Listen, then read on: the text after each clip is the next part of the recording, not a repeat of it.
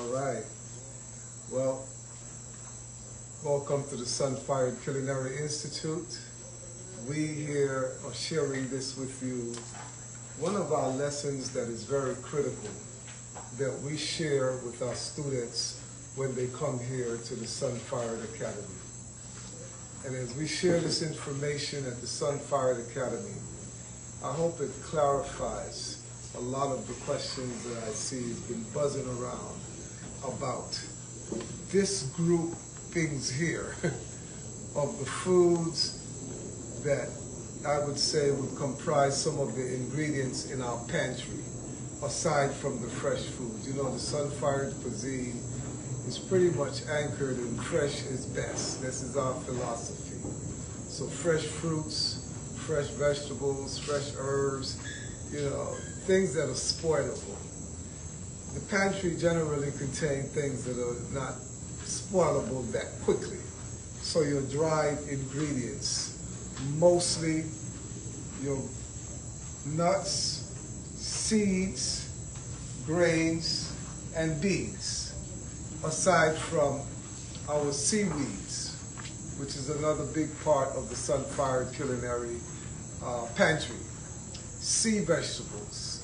These are greens, or, well, they're not green down in the sea because they haven't been exposed to that much light, but many of them that grow close to the surface of the sea, they're green, which you call algae or seaweeds and things of that nature.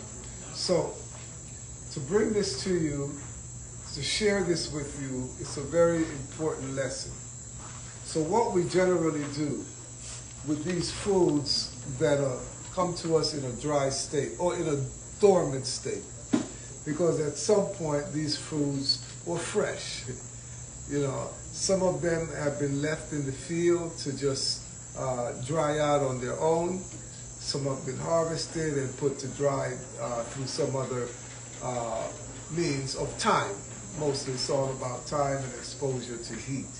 So the nuts are a great source of protein for a Sunfired live food eating system. Nuts and seeds, and when we're talking seeds, we're talking about seeds that contain protein. Overall, generally, these are all seeds. You know, anything that you can plant that is going to create another plant, you know, sprout out of itself, you know. These are all seeds, but the ones within the umbrella of that subgrouping that are called seeds, which we compare that to nuts. The nuts are generally seeds that don't have some form of edible portion, addition to the seed, whether it's a fruit, a bark, you know, say something like nutmeg. Nutmeg is a seed, but it has that pulp or fruit that forms around it. And that part we call the mace. Mace, M-A-C-E. Then you have something like the cacao. The cacao is a seed, but it does also have a fruiting pulp. That little white, you know, fruity, soft, you know, delicacy. So that's why they call seeds in terms of the difference between a seed and a nut. So like a walnut. Walnut does not have a fruit pulp or any other part of it that can be consumed, you know, other than the nut itself, the pecan, the hazelnut. The modern, you know, universal almond that is used today, there's no edible pulp on it. But the almond that we have here in the tropics, the tropical almonds, the original almond, they do have a fruit pulp. When that almond falls off the tree, we eat the pulp here and we throw the seeds away. That's generally what we do in these areas. Even the cacao, we get it fresh and we eat that white flesh, that white pulp off of it. And that's what we enjoy, because it has the serotonin in it. It has the what makes us feel wow, you know, when we eat the cacao. It's in that white pulp, that gives you that runner's high, that same type of energy you get from, say, a fruit like mangosteen. That, mangosteen is known as the happy fruit. So the pulp around that seed, that's what, we really, really, really enjoy. But now it's just called a fruit because we don't eat the seed of the mangosteen. We eat the pulp of the mango. So it's very interesting when you look at, you're looking at nuts and seeds and grains and beans from an anthropological perspective. This is anthropology. This is food anthropology that we're talking about. So please, this is a very important life lesson. That's why we decided to take the time to bring this to you, because right now we're digesting it into our book, into Sunfired, The Soul of Food, which is going to be published before the end of this year, late fall, early winter. By the end of 2024, this book is going to be available to you. So this part, this is the activation part of the Sunfired Food Science. Remember, you check out my sister's book, Karen Calabrese's book, Soak Your Nuts, will get you a preview of what we're talking about. So all of these are generally pre-soaked before we consume them. And we're talking about sun-fired raw foods that are cooked by the sun, that we're not going to cook on a stove unless, you're still partaking of that. If you're going to cook them on a stove or any other means, then please practice conscious cookery. And part of conscious cookery in working with these types of foods, like particularly the beans. Here we have the chickpeas or garbanzos and the lentils. So please soak them for 12 hours to remove the enzyme inhibitor so that you can activate the digestive enzymes in these foods that will help you to break them down effectively. If you don't soak your chickpeas and you don't soak your lentils before you cook them, more than likely they're going to gas you up. You won't be able to digest them properly. So the issue with these types of foods, they have both combinations of protein and starch. Protein building foods that builds the body structurally. Starch builds the body by inflammation, blowing it up. Stuff you. That's why we make stuffing out of things like grains. But with the beans now, you can sprout them. This is what we're doing. They're in a sprouting state now. We soak them for 12 hours, drain the water off, rinse them, and we leave them to sprout for about 4 to 5 days. Within 24 hours after draining the water off, they're germinating. And this is what's going on with these right now. The lentils and the chickpeas are germinating, which means it's being awakened. And the life force, which is locked in the germ, the core, the heartbeat of the seeds, now comes to life. We remove the keys, or we remove the lock, and the key is water, adding that electrical current to it. So that's why all nuts, seeds, grains, and beans have to be soaked for 12 hours. They come to us dry in a dormant state. We need to activate them. The way to activate them, you remove the enzyme inhibitors by soaking them for 12 hours, and those inhibitors end up in the water in which you soak these seeds in. So you want to discard this water. Some of them don't require soaking, like the hemp seed, but we soak them anyway. Hemp seed don't require soaking. The flax seed doesn't require soaking. It's not necessary, but you can, especially if you want to activate the omega-3 fatty acid in the flax seed. You soak them for 12 hours. Get a pound of flax seed, soak them in a gallon of water, spring water, distilled water, whichever one you choose. You even do it in coconut water, but you soak it in your refrigerator. Get a wide mount jar if you're going to do that. With wide mount, 1 gallon jar, 1 pound of flaxseed in there, soak it, fill it up with water, soak it in your refrigerator for a couple of days, and you'll see the flaxseed oil coming out of that. So you want to drink that every day. A glass of that, say for a week, 2 weeks, as long as that gallon is going to last you, lubricates the system and give you what you're looking for in having this type of energy coming in. The oil, these omega-3s, you know, those friendly fatty acids that are really going to help you to slide things out, you know, and lubricate the systems properly. So they don't have to be soaked. Brazil nuts don't necessarily need to be soaked. They're very high in fat, so they're not going to absorb that much water. Pine nuts as well don't necessarily need to be soaked. Macadamia nuts. And by the way, when we're speaking about nuts and seeds like this, like the pumpkin seed, the sesame seeds, these here are high in protein, good sources of protein. And when we're talking about the fat, the ones that are higher in fat, like the macadamia, the pine nuts, the pine nuts, or what they call pignolias, the Brazil nuts, and even the hemp seed, which is a good 90% protein.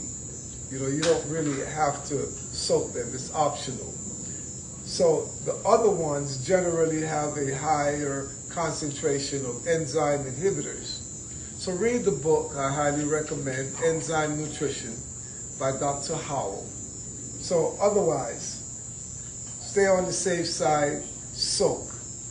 When you soak flaxseed, just soak them in 1 cup of flaxseed to 1 cup of water. And it's going to absorb all. So there's nothing to drain off, there's nothing to rinse, because they don't have the enzyme inhibitor that you would find in the other foods. So even like the hemp seed, when you soak them, be ready to use them, because they're going to go out quickly, because they really didn't have that much enzyme inhibitors in them.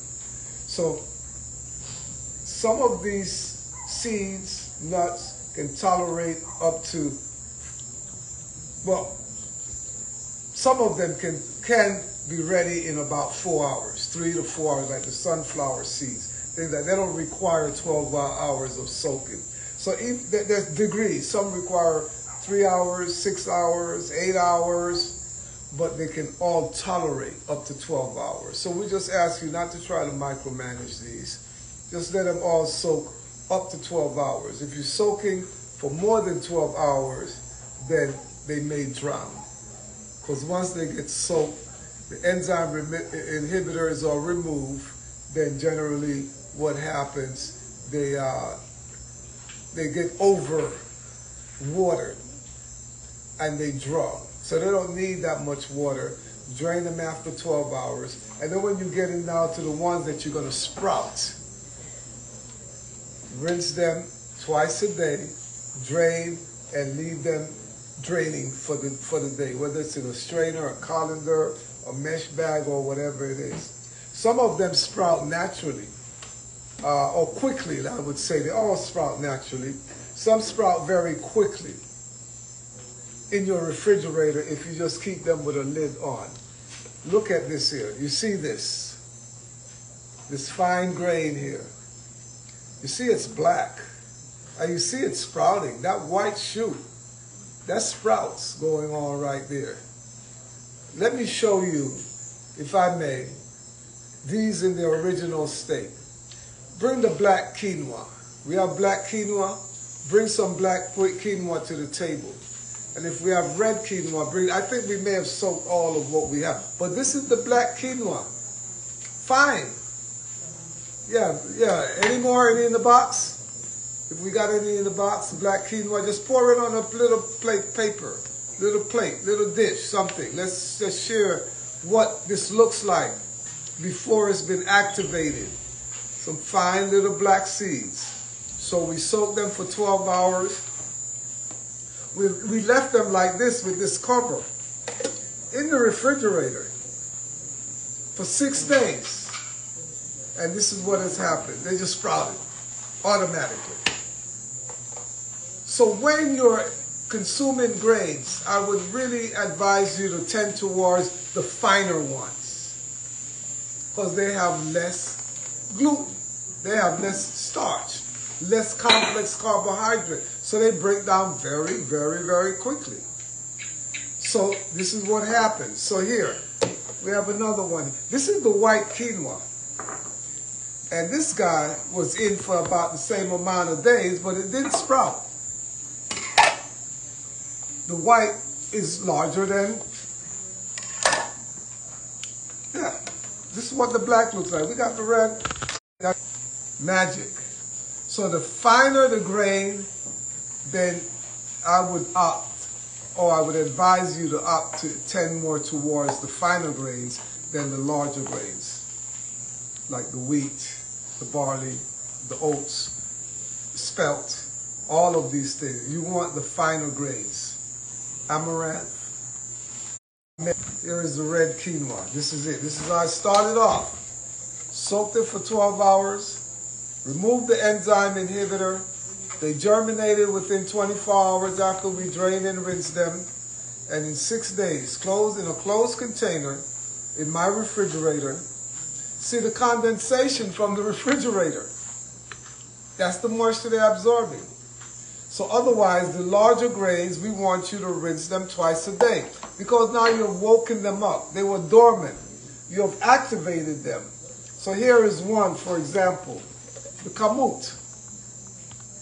The kamut, we haven't even soaked it yet. But this is kamut in its normal state right here, dry state. We just rinsed it because we're getting ready to soak it today.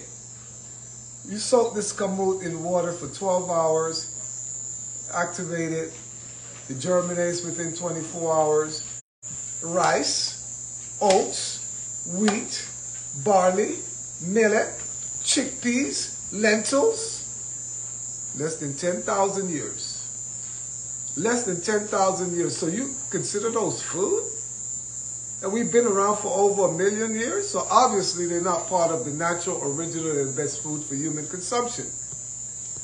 And you know, for you to enjoy those foods, you always must cook them, right?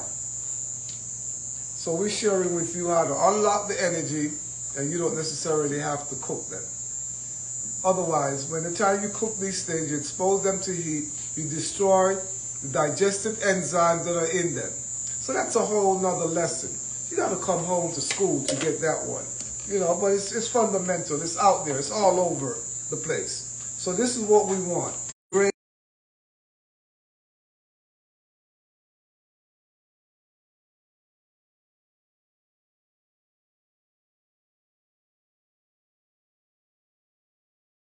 For 12 hours in our dehydrator at 120 degrees. And they fluff up. You see some of them fluffing already.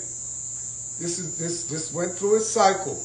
Just some of them didn't break. So you have to really be particular about wild rice. And I know many of you, you know, who has done some advanced teaching, you know that these are electrical foods, or you call them electrical foods. But anytime you cook electrical foods, you deactivate the electrical current. So they're no longer electrical because they don't secrete alkalinity. They secrete acid. When you cook an alkaline food, you turn it into acid forming. And the simple thing that you can check out is the something like, say, citrus fruits, orange. Orange juice, fresh orange juice that you make is alkaline.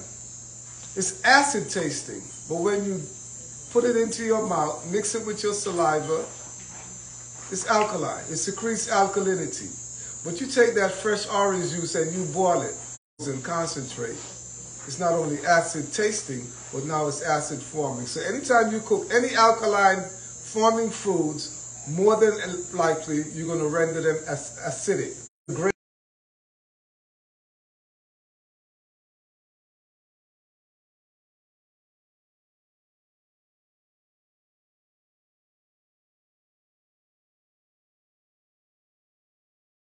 in it, not much complicated carbohydrate or starch in it. So that's why they break fast like this. But the thing is now, when you take them and you cook them, especially all of these other grains, the wheat, the buckwheat, the oats, the barley, the kamut, you turn them into acid forming. They're already acid forming. To turn them actually into alkaline, you got to sprout them for them to secrete alkalinity. Of all the grains that are available that we generally enjoy, that are always alkaline, is the millet. You can cook the millet and it's still going to be alkaline. So of all of them, this is the safest of the general category. But the best is the ones that are much finer, the quinoa, that will sprout and turn into simple carbohydrate much faster than the other ones that are high in gluten. So you end up with celiac and some of these other conditions. So the grains, you have to be careful.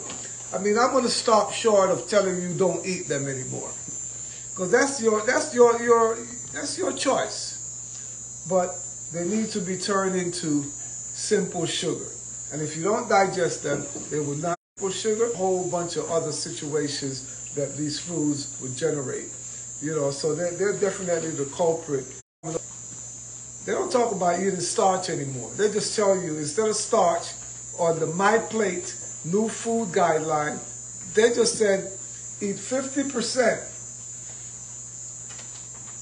protein. These are your proteins: seeds and nuts, sunflower seed, sesame seed, the black one and the white one, cashew seed, hemp seed, pumpkin seed, nuts, almonds, walnuts, hazelnuts, pecans, pistachio. So, but then now they say 50% protein and grains. They don't say starch anymore, grains. Otherwise, they will tell you starch. And the starch not only includes the grains, but it includes definitely the beans. But they only said grains. So that's the preferred, based on the U.S. government Food and Nutrition Guideline.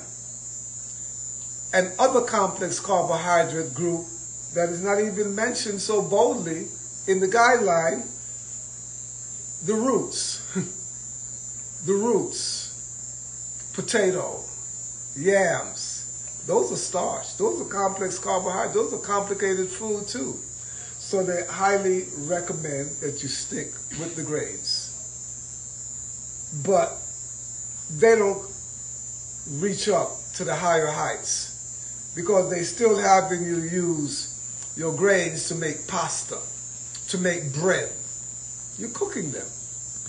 For you to turn those into sugar, it's a tough job. So we're sprouting them, we're processing them, we're making crackers, we're making breads, we're making biscuits, all of these things. Pizza crust, but in a very scientific way, based on enzyme nutrition theory. So nuts, soak them for 12 hours, they're ready to go. Sesame seed, cashews, soak them for 12 hours, they're ready to go as well. Some of them, you might want to activate them, sprout it. So if you like here, the pumpkin seed. We don't have it here, but we have it in a pumpkin seed butter. But when it says sprouted, it means that those pumpkin seeds were first soaked before they were turned into a butter, as opposed to, you know, your almond butter or something, the commercial ones. Because you can get these. These are available, but it's a premium. Yeah, because they have to soak them, sprout them, dehydrate them, then they turn them into a butter. Pumpkin seed butter. High in zinc, really helps, protects the male reproductive organ, the prostate, because that's the main mineral in the skull. We're supposed to use it to procreate. But anytime you ejaculate, a lot of, wow, yeah, a lot of it is coming out. A lot of it is coming out. So you want to replenish it with the pumpkin seed, zinc. You don't want to be throwing your zinc away. Well, thanks to safe sex, you're not only throwing your zinc away, you're throwing your life away. The whole new safe sex concept, where you strap up with what they call those things. I don't know, back in the days, we call them scumbags. So you jerk your life, whether you do it by yourself or your partner help you, and squeeze it into a scumbag and flush it down the toilet bowl. Save sex. I don't know. I 20 years now, my safe sex is no sex. So, but it's another page. All of these kind of lessons is what we have here to share with you. Pistachio butter. Yes, organic, raw, activated, pre-soaked, and stone ground. Not like the other stuff, but you're going to be like, whoa, $20? Damn, man. For a little bottle of nut butter? You want to buy a big bucket of peanut butter for $2. Go ahead. Go ahead. You're going to reap as you sow. So it's not about the food in your life, but the life in your food that nourish. You know, you're not saving anything by trying to live in a cheap body or an inexpensive body. You know, go with what you can afford. But ultimately, if you want to really be on the safe side, you don't necessarily have to spend the money to live in an expensive body. Just live in a body that eats in moderation. The less you eat, the longer you're going to live. So that volume is probably more dangerous than the bad quality. It's the volume, because you could have great, good, exciting foods like this, and you eat them in high volumes and the body cannot process it, you're really no better off. So be mindful, be aware of this whole concept of enzyme nutrition, soaking your seeds, nuts, grains, and beans before you consume them.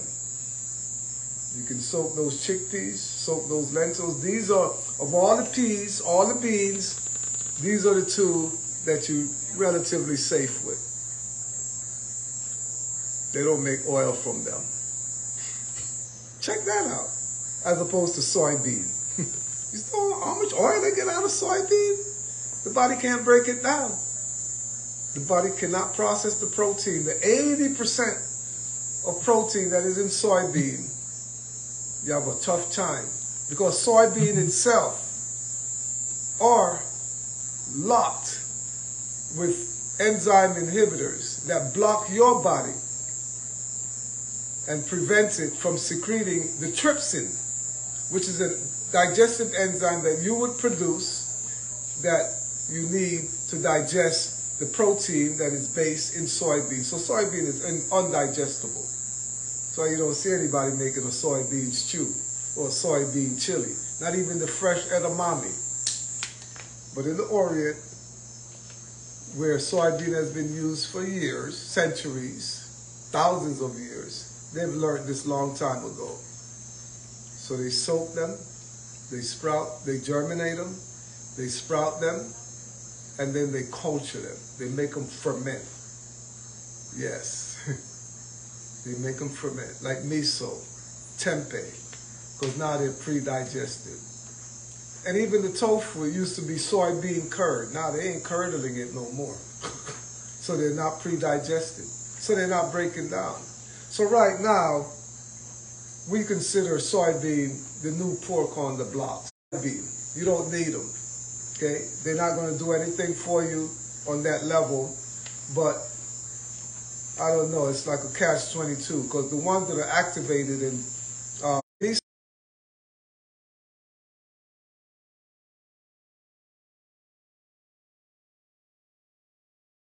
so you, from the blessings of our heart to your mouth, to your palate. So from heart to mouth, We're not coming from the soil. We're coming from our heart. We love you, family.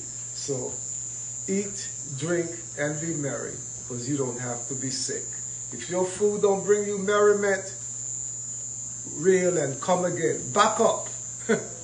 Back up. If your food makes you sick, I don't know, I think you're living in the wrong universe.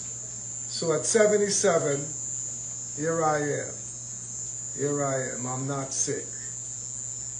My brain is clicking and it's ticking. It's not shrinking like a prune. No pre-Alzheimer here. 20/20 vision. And my energy is unbound. Looking forward to sharing with you here at the Sunfired Culinary Institute. Welcome home. Welcome to life. Welcome to yourself. We are your source. Blessings and much love to you.